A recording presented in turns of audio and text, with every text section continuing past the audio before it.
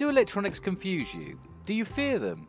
Do you leave them to your team's builder and pretend to be AFK when someone asks you to set up a turret? Did your last attempt to set up a light switch look something like this? If so, this 5-minute Rust guide might be just for you. We're going to look at what you can do with electronic components without any power generation or any circuits. So first things first, for power-free electronics, we'll be relying on push buttons and pressure pads. Both of these items are essentially the same really. When they're activated, either by stepping or pressing, they output 1 power for about half a second. Now this might not sound like much, but in some situations it's enough. So you can find pressure pads and push buttons just from running roads, grabbing crates, that kind of thing. So let's look at what they do. These buttons will output 1 power for a fraction of a second. That means if we've got a light, we can light it for a half a second or so and it turns off. Not very useful. What we can do with them though is toggle a switch on something that has a separate power supply. So for instance this water pump, if it has a proper power supply, we can just collect a push button to toggle the little on-off lever. We can connect one to a Tesla coil to do no damage for no time, which is useless. We can connect one to one of these great Wi-Fi output things, RF outputters. We press that, it makes the signal, and then if you happen to own one of these nice little pages, you'll get a bleep on the pager. But one of the most useful things you can do is operate a door controller. Now if you push a button attached to a door controller and the door is closed, the door will open and then close again. This can be very useful as I'll show you later. Also, even more useful, if the door starts open and you push the button, it will instantly close. So let's have a look at what we can do. Now, and the most basic thing is you could make a couple of pressure pads on door controllers on the way out of your base. Now, I wouldn't put this anywhere near your tool cupboard or anywhere near any loot because obviously door controllers can be rewired if someone gets tool cupboard access, but you could use this to quickly get out of your base without accidentally leaving any of your doors open, or maybe the last couple of doors, like so. Really simple system. All it is a pressure pad hooked up to a door controller to the door. Now, this door controller interaction is very, very useful for closing things that you leave open without wanting to. So in this situation, the exit to our base is on the roof. We climb up on the exit and let's say we die before we manage to close the ladder hatch. In this way, you can spawn in your base, push the button and the ladder hatch will close. Great way to seal up your base. We can actually do this with a pressure pad too. Consider this example. We have a shooting floor up here and we're protecting our base from a raid. We have a rocket launcher in our hand with some HV rockets. We've got a lovely trapdoor here with a pressure pad. Stepping on the pad will open the hole, allowing us to fire a rocket at our enemies and then instantly closing the trapdoor.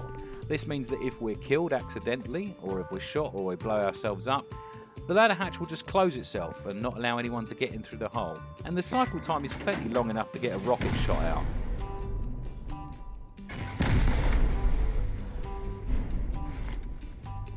Now we can also use this interaction for trap bases. Our trap is made here by an open ladder hatch in the roof. We can bait it with a box or something maybe, or I like to probably bait it with an open door because it looks like there might be far more to go deep on. We cover up a pressure pad, in fact in this case 2 pressure pads, one on top of each other with a couple of sleeping bags. When our unsuspecting guest jumps down the hole, 2 things happen. First of all, one pressure pad cycles the hatch, locking them in, preventing anyone from getting their loot back, and the second pressure pad opens this door with the shotgun traps. Now, although it's only 1 power for a fraction of a second, you'll see that is plenty of time to cycle and kill someone with a couple of traps. There's no one going to survive that sort of onslaught. I think even if you had 1 shotgun trap in there, it would probably be enough. Now, another thing we can do with 1 power for a fraction of a second is igniters. Now this is the classic example. We push our button and light all our furnaces. Wow, how useless. We have absolutely no need for this whatsoever. Don't build this. Just never build this. However, there is more we can do with it. We've got a pit trap here supported by a twig half wall. We have a pressure pad on the top of it, which we'll cover with a rug or a sleeping bag or something. We need a super soaker and we need a grenade. We're going to chuck the grenade in this corner by the igniter. Switch to our super soaker, give it a squirt and put the grenade out.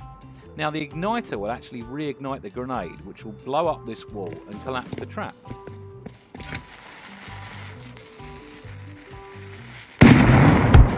onto all the bear traps. It's a bit convoluted, but hey, you could have some fun with that.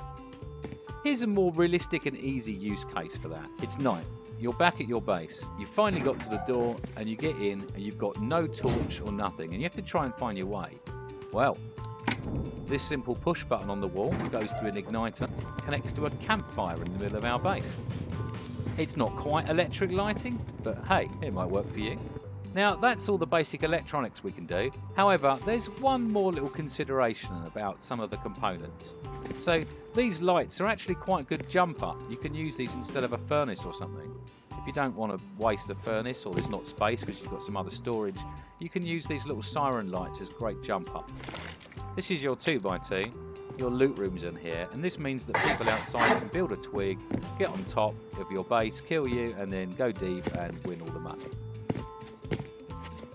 Now, with these little siren lights, what we can do is prevent them doing this. So we find the area that they would normally build a twig roof on to get on top. And then we get one of these lights and we place it exactly where that roof would go.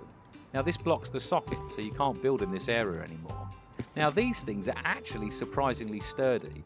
I think they've got a couple of 100 hit points and regular ammo, you know,